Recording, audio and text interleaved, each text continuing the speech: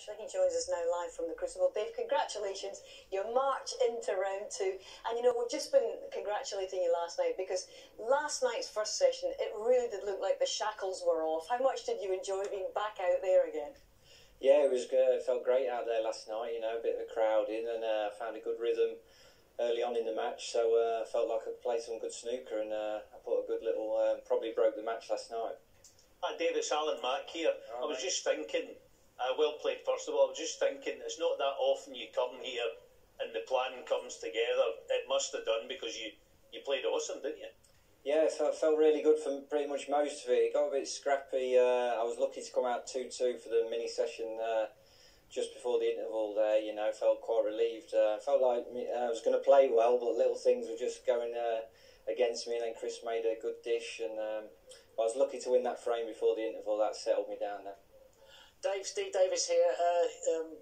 Going back to that semi-final at the Crucible, when you arrived here this year, you know, all those thoughts flooding back. Yeah, definitely. You know, I think about that moment all the time as it happens. So on the drive up here, and as you get past the Crucible, going to the hotel, definitely thought about it, and all the good feelings as well as you know, a bit of a nightmare as well. But really looking forward to the Crucible this year. I put a lot of work in, so it's nice to start well. But that confidence of getting to the one-table setup, sometimes I think that probably does make you a stronger player when you're playing in these first-round matches. Yeah, it's a brilliant experience for the one table here. It's actually my biggest goal, you know. I'd love to win a tournament, obviously, but I'd love to get on that one table again and have another go at it.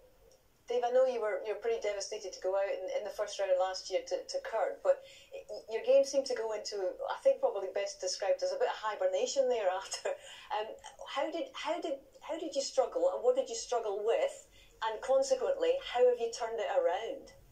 Yeah, I was just struggling with the whole COVID thing, you know. I just hated it, not really leaving the house, not seeing your mates, not having a laugh, and I just got myself into a really bad routine in life, you know. It's nothing to do with snooker, it's just that so I was struggling so much away from the table, you know. Going to play snooker just weren't helping me at all, and I got out of it through speaking to a guy called Nick Davies just before Christmas, like a bit of a therapist kind of thing, and he's worked wonders with me, you know. I'm really happy enough in life again, and my snooker's improved for it. And in what way specifically did Nick help you? Because is he a sports psychologist or a psychologist? Yeah, he's a sports one, but you know, he's had to listen to my rabble about other things as well, bless him. But it's just nice to talk, you know. I'd recommend it, you know. I was dead against it, but I recommend anybody, if you're struggling with anything, you know, there's people out there that can help you. Well, that's great advice, Dave, and it's great to see you back and thoroughly enjoying it, refreshed and ready for another Crucible run. Well played, because it's Judd Trump or Liam Highfield in round two. Go prepare. Cheers. Thanks, bud. Cheers. And great to see him so full of life and rejuvenated, isn't it? He's a guy I first played probably more than 10 years ago, and he was doing nothing in the game, and I'm watching his action and I'm saying, what is going on with this guy? Why is he not where he should be in the top echelons of rankings? And then thankfully something happened about 10 years ago, and he found his game and you know, maybe changed a few things around. I don't quite know, but he always had the talent. I still to this day, he's the only guy I've ever played in a match. It was best of 9, and he never missed one shot. It was 100%. He did not miss one ball.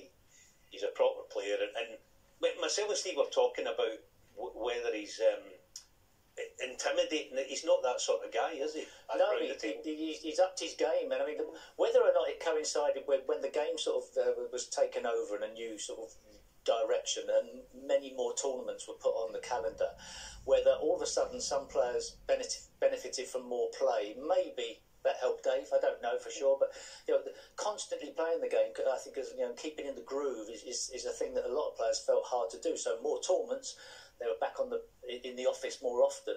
Other players could sort of cope with only 6 events a year. And I think one positive message there from Dave, because I think he speaks for so many who've gone through some difficulties in the last few months, is that to be able to talk and to be able to find the right person to share your burden with is so important in life, not just in sport.